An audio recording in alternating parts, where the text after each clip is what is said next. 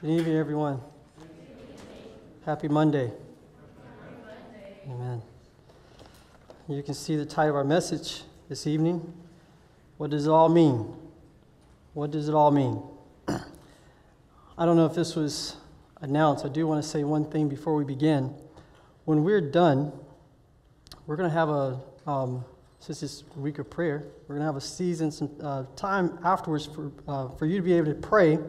And I'm going to ask that when you're done, when you're praying, once we're done, we'll all pray. You can pray on your own. God may speak to your heart. You give you an opportunity to speak to God. And once you're done praying, if you could silently, quietly leave the auditorium. And that would give respect to others who may be praying still. So if you could do that, I really appreciate that. And I know the Lord will really appreciate that. So I just want to, if we can do that at the end of service, again, just want to kind of share that. All right. Let's have a word of prayer, and then we'll get into our talk tonight. I'm going to bow my head. You can just bow your head. I'll kneel. That's all right. Let's pray. Our loving Father in heaven, Lord, I want to thank you for your kindness. I want to thank you, Father, that in this year of 2020, you have given us an opportunity to hear a word from you, that you've extended the probationary time that we can make our walk and our call and exception sure. Lord, we want to pray tonight that you would be with my mind, that you would be with my lips, that you would put your words in my mouth, and that what you share through me would be a blessing to my brothers and sisters. I want to ask that you would give us ears to hear what the Spirit has to say to the church. Lord, we thank you for hearing us in Jesus' name. Amen. All right. Again, what does it all mean? You can see the picture there. You notice there's a lady there, and what is she doing? She's working with a coronavirus patient. So you probably know where this is going. The Bible says in Luke chapter 21 and verse 28, it says, and when these things begin to come to pass, then look up and lift up your heads, for your redemption draweth nigh. You know, Jesus had for long ago given us this idea that, look, when you see signs taking place, it says, look up, for your redemption draweth nigh. And I don't know about you, but I believe that we're living in a time where Jesus is soon to come. I believe we're looking at a time that we cannot ignore what's happening around our world. And so Jesus says, look up, for your redemption draweth nigh. In the testimonies, Ellen White actually says this. She says, the scriptures describe the condition of the world just before Christ's second coming. She says, but who heeds the warnings given by the fast fulfilling signs of the times? What impression is made upon worldlings? What change is seen in their attitude? And notice what she says. She says, no more than was seen in the attitude of the inhabitants of the Noahic world. She continues, actually. She says, absorbed in worldly business and pleasures, the antediluvians knew not until the flood came and took them all away. They had heaven-sent warnings, but they refused to listen. And today the world, utterly regardless of the warning voice of God, is hurrying on to eternal ruin. What is the point of a warning if you don't heed it? I remember when I was canvassing some years ago. We were in Memphis, Tennessee. I was actually in a Ouachita Hills canvassing group program at that time. And it was a school year, and we were canvassing in Memphis, Tennessee, my hometown. And I remember being in the church where we were staying. We were in a gym, and the gym had carpet in it, but it was like a gym fellowship hall. And those of you who have canvassed, how many of you have ever canvassed and had to sleep in a gym? You know what that's like, huh? If you haven't had that experience, you should have that experience. Oh, man, it was great. You know, in a gym, you can hear every noise. Yeah, some of you know what I'm talking about. You can hear the noise. And the thing is that there are some individuals who need help getting up in the morning. So like anyone who needs help, what do? They set an alarm. So in this specific canvassing program, I had a good friend of mine. I'm not going to give his name. I love that brother. I'm not going to put him out like that. But he set his alarm, and every morning that alarm went off. And he didn't wake up. Every morning that alarm just kept going off, and he would never wake up. Finally, I had another friend of mine, and he stayed across the other side of the gym. And I can remember this. One morning, I guess he was just like, I can't take it anymore. He gets up, he walks over to where that friend was, and he turns off his alarm. And you know what happened? My friend looked at him and said, "Thank you." He heard it the whole time. He heard it the whole time. But he was too comfortable in his sleeping bag to wake up. The alarm is going off, but you're too comfortable in your sleeping bag to wake up, but you hear it. We still loved him. We still loved him. What is the point of alarm if you don't wake up? And here's the thing. As Christians, we see the alarms. Oh, boy, we can get together. We can talk about all the signs of the times. Don't you see it fulfilling? All the signs. Did you see what happened over here? We see the alarms, but we're comfortable in our sleeping bags, aren't we? Notice what the Bible says.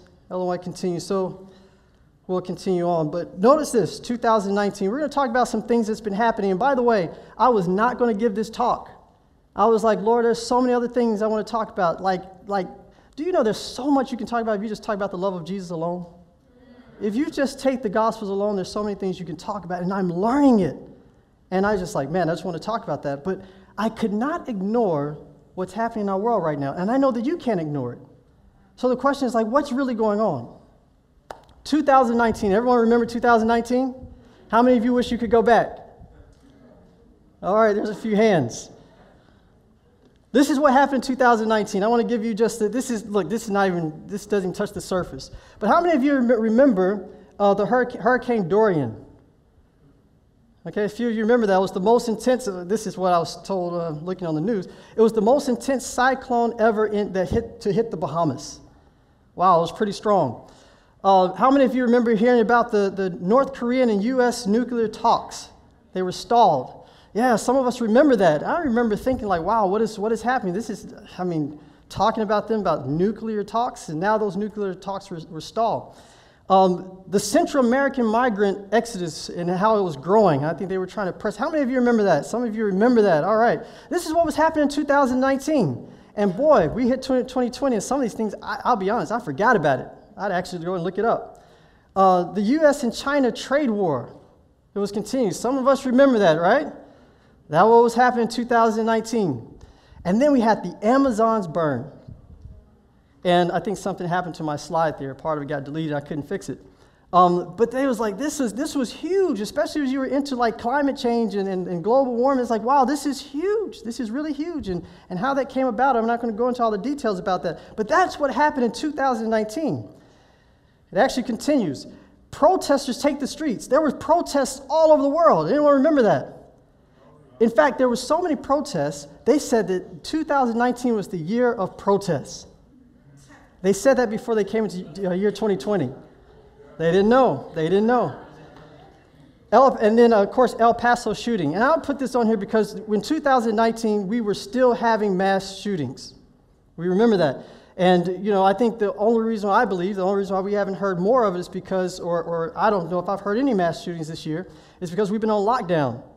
But there were mass shootings that were taking place. People were horrified. You remember there were, even before that, schools where young children being shot in mass shootings. And people was like, when will it stop? That was 2019. And then we had the government shutdown. I didn't know this. Now, I'm guessing Mr. Neal probably followed some of this. I don't know. Is you still the history teacher here? Mr. Neal may know some of this. But I didn't realize they said it was the longest shutdown in U.S. history. Is that true? Wow, the longest shutdown in U.S. history. Wow, what was happening in 2019? We had terrorist attacks in 2019. And so you can imagine when 2020 came, people were happy. Whew, 2019 is over. 2020 vision. Y'all remember that? Yeah, 2020, we're excited. And so people were excited. I remember I was at GYC. And I used to see people coming out with their outfits. I was like, wow, are they in a play? All these outfits, people were celebrating the New Year's. They were so excited. It was 2019 was over, and here comes 2020. But lo and behold, they did not realize what was coming. The Bible says something in Matthew chapter 24 and verse 8. It says, all these are the beginning of birth pains. You have the King James, it says beginning of sorrows. The Bible says these are the beginning of birth pains. Now, why birth pains? We know that well, some of us are more familiar with this than others, I'm sure. But birth pains, when someone has birth pains, what do we know about birth pains? They get closer and closer, and what happens to the intensity of it? It's stronger and stronger. Jesus says, when you see these things, he says it's like birth pains. Now, this is so important because so many people in the world will say, listen, there's always been all those prophecies that have been taking place. Those things have been happening for years. But Jesus said, listen, wait a minute. You're missing one thing. It's birth pains. So if it's birth pains, then what would we expect? Would 2020 be better than 2019? No. It's birth pains. What's really happening? One article said this in CNN. 2020 has changed everything, and it's only half over. This was only 6 months into 2020. They said it's only half over, and it's changed everything. So what has 2020 been like? Now, we know there's a number of things that happened in 2020. I remember when I was still at GYC, they had the Iranian general, I think, one of their top generals, the drone was sent in, I believe. I don't know all the story, but he was killed, and so the Iranians was like, look, we're coming at America, rumors of wars, right? And so I was like, wow, this year hasn't even started off. This is like day 3 of 2020, and this is already happening. And then we already heard rumors of this little thing that started in Wuhan, China, and I'm not going to get into all the details about that, but we knew, like, wow, what is this is coming, right? And then suddenly we saw in March 11th of 2020, we saw that the World Health Organization declares coronavirus outbreak a pandemic. This was global. I was like, wait, this is getting out of hand. Something's happening. 2020. And what happened in 2020 as a result?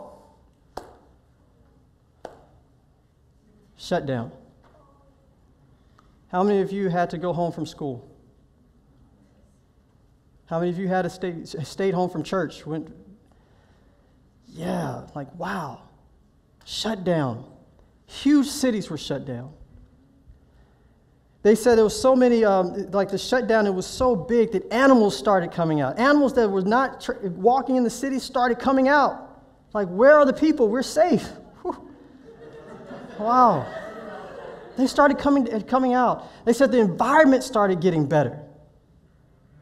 Huge cities were shutting down.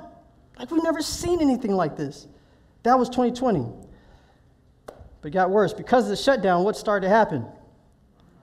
Now people were like, whoa, what's going to happen to the economy? People started losing jobs.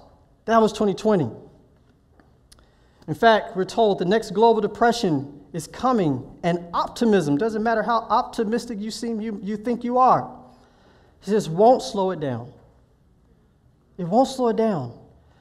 By the way, men's hearts start to fail them for fear. Men's hearts start to fail them for fear because they were like, what's going to happen to our health? What's going to happen to our pocketbook? What's going to happen to our security? All the things that men think are safe in the world, they started fearing. Men's heart starts to fail them for fear. What was happening? What do we make of all this? 1 Thessalonians chapter 5 and verse 3, we continue what was happening in 2020. The Bible says, for when they shall say peace and safety, isn't that what people want? Peace and safety. It says, then sudden destruction cometh upon them as travail upon a woman with child, and they shall not escape. So people are like, listen, we need to find some security. We need to find some plan for this. Like this is not, whoa, what's happening here? We need to get a stimulus. We need some security here. But in return, what do we have? You remember the year of protests? Yeah, that was before 2020. People start protesting. Here's a picture of an individual. They were saying, listen, we're protesting the idea, you can't shut me in my home. And if you notice, so one protester has like a little sign in their hand.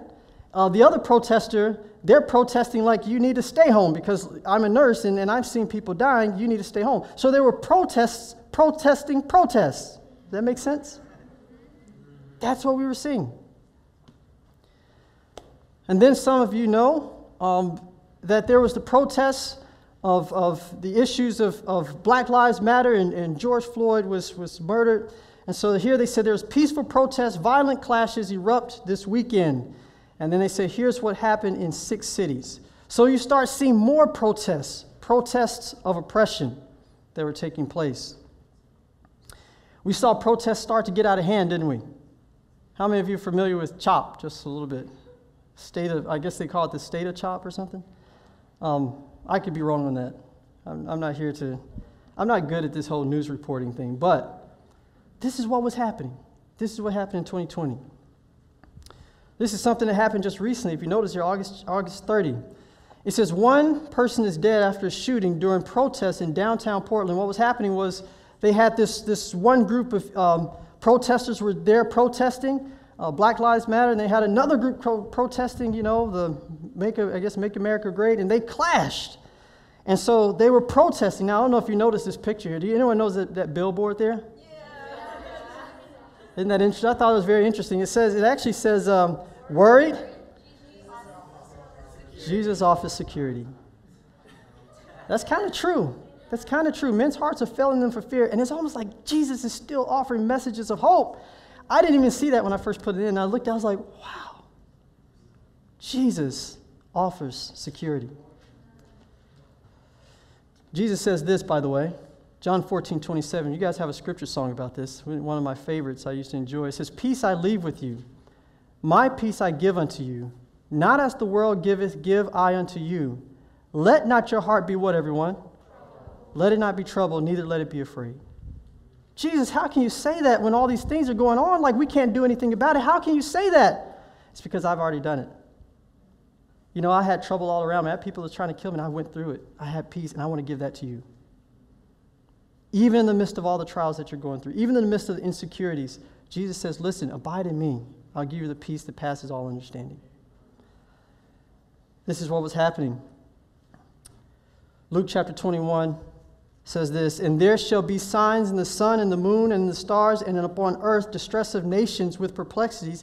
And notice what it says, the seas and the waves roaring. Have we been seeing things of that nature happening? Not too long ago, there was Hurricane Laura. Anyone followed Hurricane Laura at all? Anyone? A few people kind of sort of followed that. I didn't follow it as much, but this is what I was told. It says Hurricane Laura strikes Louisiana, killing 6 and leaving a path of destruction. And then I'm told that Hurricane Laura struck Louisiana as one of the most powerful storms in U.S. history. You remember when we talked about labor pains? What was one of the characteristics of labor pains?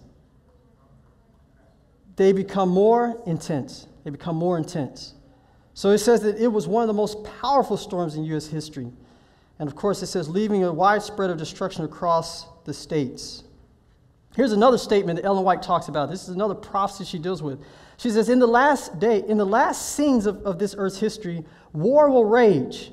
We've been seeing that. There will be pestilence, plague, and famine. The waters of the deep will overflow their boundaries. Property and life will be destroyed by what? And what? Flood. And flood. We should be preparing for the mansions that Christ has gone to prepare for them that love him. Listen, this world is not our home. I love that song. This world is not our home. I'm just what? I'm just passing through. This world is not our home. Listen, we try to hoard up and we try to get all these different things and all the accolades and all these houses. And God, it's like, this is not your home. We should be preparing our hearts for the mansions in heaven. But notice the key here. I want to look at this before we leave this paragraph. She says, should be prepared for the mansions Christ has gone to prepare for them that love him. That's the key. Notice that. Does anyone remember the locusts? 2020 locusts. This is an article. This is not me like writing this in. This is an article. They said the biblical locust plagues of 2020. People are starting to look at this like, whoa, this is biblical. What is this? They said in 2020, locusts have swarmed in large numbers in dozens of countries. They named some of the countries. And they said when swarms affect several countries at once in very large numbers, it is known as a plague. Did God say the plagues will happen in the last days? What is happening? I believe Jesus is coming soon. I believe Jesus is coming soon. This one really caught my attention. It says, is COVID-19 bringing the Bible's 10 greatest plagues? If you read this article, I didn't put it on here, but they actually give a list of the 10 plagues in Egypt, and they show how, in their estimation, 8 of them has been fulfilling in this past year with the whole COVID. 8 of them. Wow. People are starting to turn their minds and attention to spiritual things, aren't they? Someone say, amen, amen. This is opportunity, by the way, canvassers. Opportunity. Someone was telling me that not too long ago, how the Lord was blessing. Jesus says, for nation shall rise against nation and kingdom against kingdom, and there shall be what, everyone? Famines and pestilence and earthquakes in diverse places. How about this one? Another biblical reference says, biblical famines could double global hunger as a result of the coronavirus, UN warns. And they continue to read. I want you to notice the red words there. It says, the UN's World Food Program predicted that the number of people facing acute food insecurity stood to rise to 265 million by the end of this year, up from 135 million from 2019. It's almost double. And they're saying part of the reason this is because they said we're not even getting the donations. Countries that normally would be able to give the donations, they're hurting themselves. We're not getting it. Jesus said the famines would come. Jesus was giving the forewarning. Notice this one. It says, sea levels rise accelerating along U.S. coastlines, scientists warn. People are looking at this whole global warming and say, wow, look at how the sea levels are rising now. There was I think this is the quote I want to share. I'm missing one, actually. Notice what she says here in Review and Herald. She says, the daily record of disasters show that there is no safety anywhere. Even in our homes, we are in danger. For the storms, floods, and fires are sweeping off thousands, while earthquakes are destroying additional thousands. If there ever was a time when we should be sober, watch, and pray, it is now. It is now. She says, our only safety, our lives are safe only when hid with Christ in God. How many of you remember this? We're talking about your home. This was in Michigan. This was like not long after March, I believe. I don't think I have the time there. But there were 2 levees or 2 dams in Michigan that broke. And the water, they ran a test on it, and one of the dams was counted as fair. The other ones, they was like, this one's bad. And both of them broke, and the water ran over into a town of about 42,000 people. There were about 10,000 people's homes or right around the dam. 10,000 people live right around the dam. And the water got up to, I believe it was 9 feet. This was a pandemic, or this was a crisis in the midst of the pandemic happening. Things are just happening right up on top of another. And then, the winds in Iowa. I did not even hear about this until the students from OA went to, they just got back from helping them with this disaster. But crops, millions of acres destroyed from a wind. The youth should seek God more earnestly. The tempest is coming, and we must get ready for its fury by having repentance towards God and faith toward our Lord Jesus Christ. And then she says this, fires will break out unexpectedly, and no human effort will be able to quench them. The palaces of earth will be swept away in the fury of the flames. Have we been seeing fires? I didn't put any specific article here, but this is one that I kind of found. It says there are dozens of large fires, wildfires, burning across the U.S. right now. This was at the time. It was saying right now. It says here's where they are, and I just put the states where you were finding these fires. Could you imagine all those states at the same time? All those states, wildfires. Only 2 states had the fires down to a point where they could control it. The rest of them, they were still trying to get it under control. All those states at one time. What's really happening? What's really happening? We've been looking at a lot of these little current events that's just been happening in 2020, and guess what? The year isn't over yet. What does it mean? What does it really mean? We know that this means that Jesus is coming. We know that. We sense that. We look at the Bible process, wow, I just really get this sense. Jesus is really coming soon. The labor pains are closer. The labor pains are more intense. But what does this really mean? Like, why are these things happening? Here's a quote from Maranatha, 175. She says, "This restraining spirit of God is even now being withdrawn from the world. Hurricanes, storms, tempests, disasters by sea and by land follow one another in quick succession. The signs thickening around us, telling of the near approach of the Son of God, are attributed to any other than the true cause." Ellen White tells us that the reason these things are happening is because the Spirit of God is being withdrawn from the earth. But she also says that there will be those who will look at that and say, wow, the Spirit of God, yes, these are because of sin. This is because, God is, we've turned away from God. We need to repent. And she says Satan would play it on the minds of men that they will attribute, says, the signs sticking around us telling us that the near approach of the Son of God are attributed to any other than the true cause. Than the true cause. What's happening in the religious world? What's happening in the religious world? It's easy for us to get caught up in politics. It's easy for us to get caught up in all these other events. But we're told that underneath all of this, Satan is working for a movement. He's working for a national Sunday law. And by the way, as Seventh-day Adventists, we shouldn't be afraid to say that. Do you know in Great Controversy, we were actually told, should we wait for these events to happen before we talk about them? Where's your faith in the Word of God? Where's our faith? This is what Satan is really moving towards. And so what we see now is that there are religious heads and people saying, listen, let's start to come together. Let's really come together. And we understand that Satan is really bringing this together for a final cause, for a final move. He wants to pass a Sunday law. He wants to set up an image to the beast. Pope joins interreligious prayer, begging God to end the pandemic. By the way, I didn't mention this, but right now, I think it's in this month, religious leaders are planning what they call the return. Let's all come together. Let's pray for the repentance of the United States, right? Here's the head of I think they're called the World Council of Churches. And he says, Pope comes to affirm 70 years of ecumenical growth.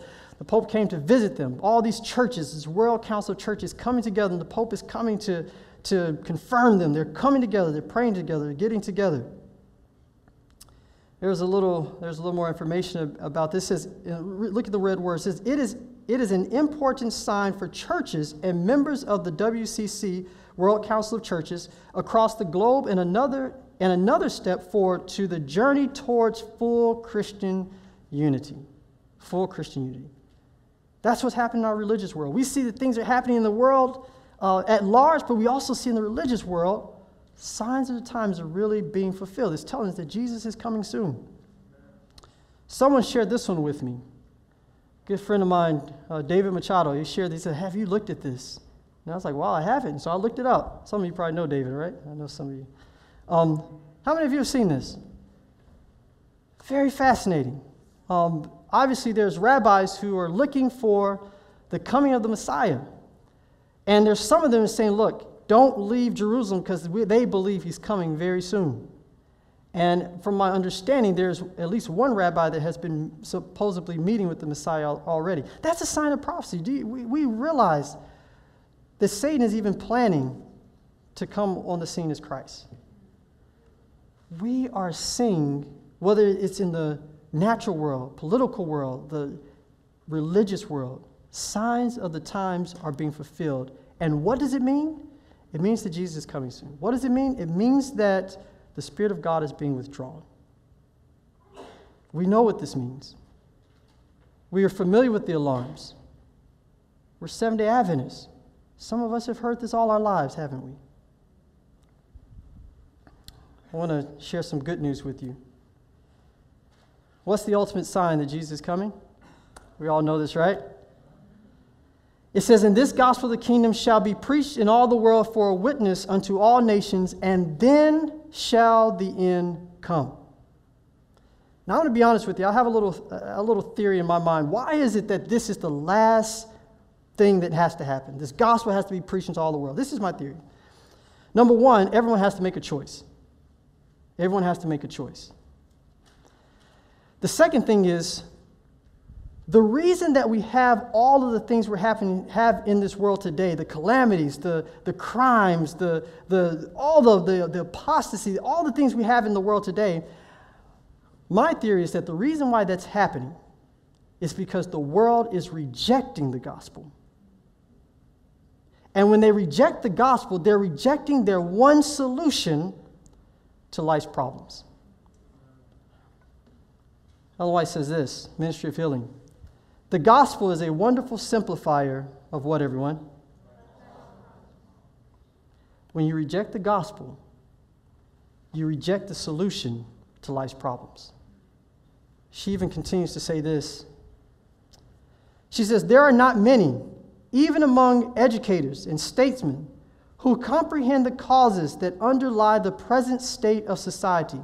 Those who hold the reins of government are not able to solve the problem of moral corruption, poverty, and pauperism, and increasing crime. They are struggling in vain to place business operation on a more secure basis. This is something our country is struggling with even now. How are we going to put things on a more secure basis? She says, if men would give more heed to what, everyone? They would find a solution to the problems that perplex them. The gospel.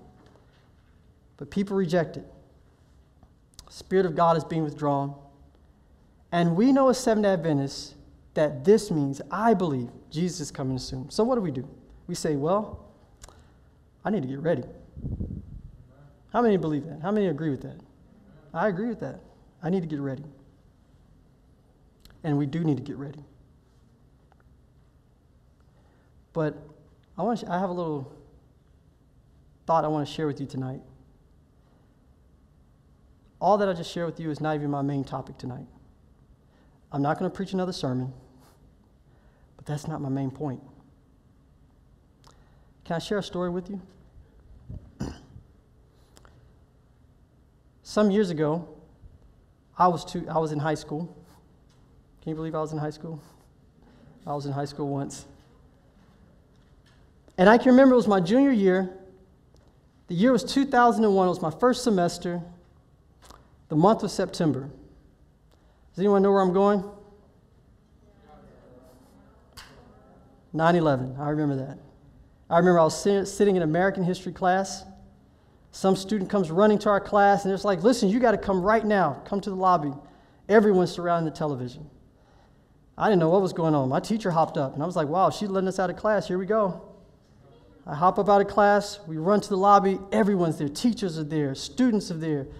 And I remember we were all sitting around the television. I'm looking at this thing, and I think the first tower was already hit. And people were looking at it, and I remember one student walked by, and it was so dramatic. She walks by, and she's like, wow, what movie is that? And I can remember one of the teachers turned and said, that's not a movie. It's not a movie. I remember looking at this, and suddenly they start to show somewhere, I can't remember all the sequence of how it all happened, but they start to show that the Pentagon was hit. And then they showed there was another plane that was, I guess, I can't remember if it was aiming for the White House, but it ended up in the field. I can't remember. I could be correct on that. And after that, it seemed like within minutes, maybe it was within hours, everything seemed to start shutting down. The games that I love, I remember I love basketball. I love the sports. The games that I love started to shut, well, all games are canceling. Flights started to cancel. It seems like even like malls and things of that nature start to cancel. My father worked at the State Building in Tennessee, and he says, I've never seen people walk around with weapons like that. They had the military down there. And I remember my whole world changed. I remember thinking to myself, wow, like Jesus is coming. It woke me up, literally. I used to sleep in Bible class. I'm serious. I was awake. I don't remember much in Bible class, but I remember my teacher coming and pulling out the little book, Testimonies, Volume 9. I think a lot of Bible teachers did that then. And he started at page 11. He started to read about current events. He started to read about how they try to put out, the Indians try to put out the fires in the buildings, and they could not. And I remember just being awake. I was like, Jesus is coming. They canceled school that specific day. And I remember walking home. My home was not too far away, and I walked home. And when I walked home, I got on my knees and I prayed, and I was like, Jesus is coming. And here's the thing, I wasn't ready. I wasn't ready, but I made a commitment in my heart. I was like, you know what? From this day forward, I'm going to be ready. I'm not going to watch those things I used to watch. I'm not going to say those things I used to say. That language I would say when I was around my friends, but not in front of my mom. I'm not going to say that anymore. I'm serious about God. Jesus is coming. And I remember going back to school. Boy, we were having like prayer services every day, and we were serious. It's like, man, I'm serious. This is it. I remember one week went by, did pretty good. Another week went by, another week went by, and before long, I was back to where I was before. I couldn't sustain it. I was so excited, like Jesus was coming, but here was the problem. I wasn't interested in devotion still. I was like, oh man, I'm going to read now. And I was like, I don't understand what that meant. You know, I would try to stay up in church. I'm going to stay up. Oh, man, I wasn't really in love with Jesus. But I woke up for a moment. But I didn't have, something was missing to where I didn't have the motivation to go further. I remember years went by, and I look back on that time, I was like, well, what was really happening? And I came across a quote. Ellen White has a quote. It's in Signs of the Times. And she says this: the shortness of time is frequently urged as an incentive for seeking righteousness and making Christ our friend. She says, this should not be the great motive with us. Notice she didn't say it should not be the motive with us. What did she say? It should not be the great motive. So when we sit here and we say, listen, Jesus is coming soon, we need to really wake up. That should be a little motive. That should really wake you up. But let me tell you something. How many of you walk around with your alarm going off to keep you up? How many of you do that? You got your alarm going off, you're in class, you're dun, dun, dun, dun, dun. You just got to go in class, you're sitting there and your alarm's dun, dun, dun. Teacher's like, will you please turn it off? No, this is the only way I can stay up in class. How many of you do that? The alarm is not to keep you up. You should have the motivation to say, look, I got things to do. There's duties I need to take care of. There's something else that keeps you up. The alarm is only to wake you up. The signs of the times is not to keep you up. It's only to help wake you up. It's an alarm. It's a warning. Ellen White continues. She says, as an incentive for seeking righteousness, making Jesus Christ our friend. She says, this should not be the great motive with us, for it savors of selfishness. Savors of what? Wait a minute. You mean to tell me that your desire to go to Jesus can be, or go to heaven can be selfish? Your desire to have a relationship with Jesus can be selfish? She says it savors of selfishness. It is necessary that necessary that the terrors of the day of God should be held before us, that we may be compelled to right action through fear. It ought not to be. Now I love this. She says Jesus is what, everyone? Jesus is attractive. She says he is full of love, mercy, and compassion. He proposes to be our friend, to walk with us through all the rough pathways of life. Jesus is attractive. And let me tell you something, I'm going to be quite honest with you. There was a long time in my life that I didn't really see how Jesus was attractive. I see people get up and say, oh, praise the Lord. And I was thinking to myself, oh, I really want that, but I don't know how they could say that. I just don't see the Bible attractive. I'll be honest, that was my experience, no matter how hard I tried. But I had to come to the point where I say, listen, if you're really attractive, show me in your word. I don't want to just be moved by the events that's happening in the world. I want to be moved because I love Christ. Amen. And let me tell you something. Jesus is so attractive. He's my best friend. He's my best friend. My point is tonight is not to tell you just about all the events. If you looked at the events and tonight your heart was awakened and praise God. But I tell you, unless you have a relationship with Jesus, you won't stay awake. You'll be waiting for the next event. It's like, dun, dun, dun. It won't work. our motive tonight needs to be to know Jesus. And I believe at a place like this, there's many of us, we can look like we know Jesus because everyone else looks like they know Jesus. But do you really know him? We could go to our classes, we can talk at our lunch tables about events that are happening in our devotions and all these various things, but do you really know him? We can be motivated because we see the current events, or we could be motivated because we're like, you know what, I want God to bless me with this many books, so I'm going to pray. I need Jesus, I need you to be my friend today. But do you really know him? Do you know Jesus? The Bible says this is life eternal, that they might know thee, the only true God, and Jesus Christ whom thou hast sent. My friends, our prayer tonight, we'll be praying, Lord, give me a heart to know you.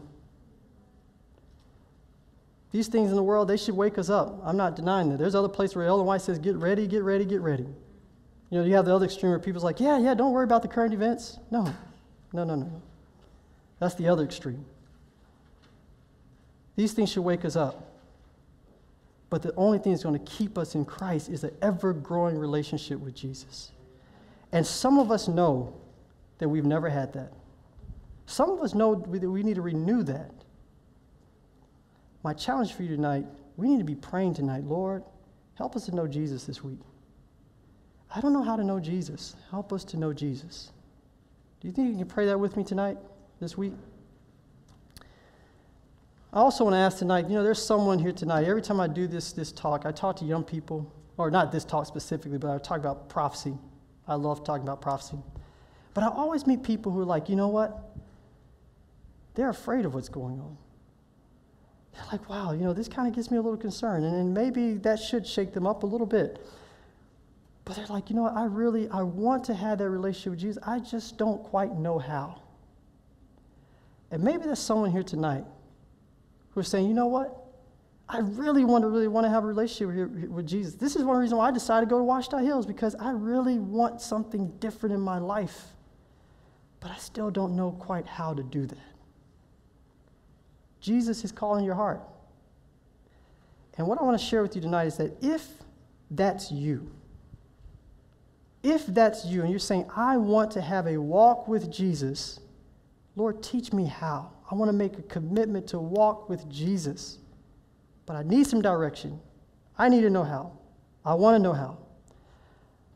Specifically, if that's you, you want to make a commitment to saying, I want to know how. Maybe that means you're going to commit your heart to Jesus and say, I want to go all the way. I want to commit to him in baptism.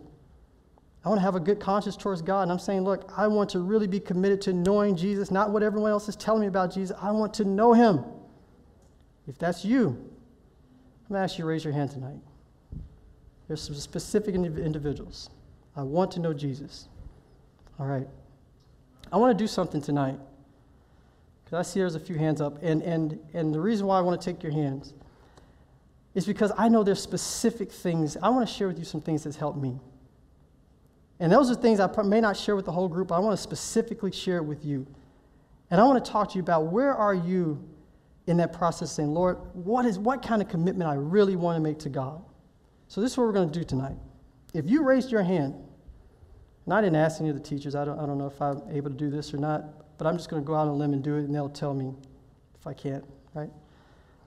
But I'm going to ask if you could meet with me. I want to meet on this side. I want to pray with you specifically, and I want to talk to you afterwards.